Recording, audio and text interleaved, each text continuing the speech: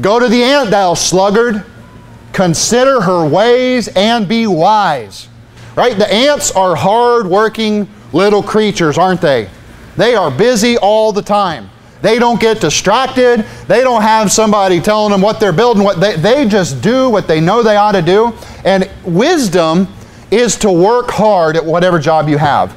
And I don't care if it's a difficult job or you're just a peon, you're low in the totem pole. Don't wait for the promotion. Work hard now. Act like you own the place. Act like you run the place. Work like you're working for God, and He will reward you.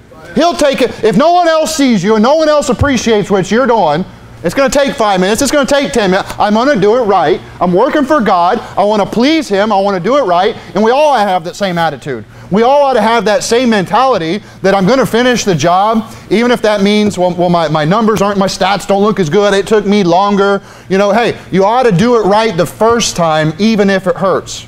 You ought to be the best type of worker you can. Go to the ant, thou sluggard.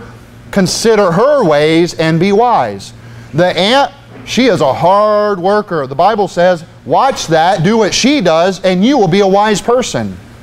Work like you own the business. Work like winter is coming. Work like you may not have a job next month and you need to do the best you can right now. Work like they're going to cut and lay off half the people next month and they're going to decide based on what they're watching today. Again, work like you're working for the Lord.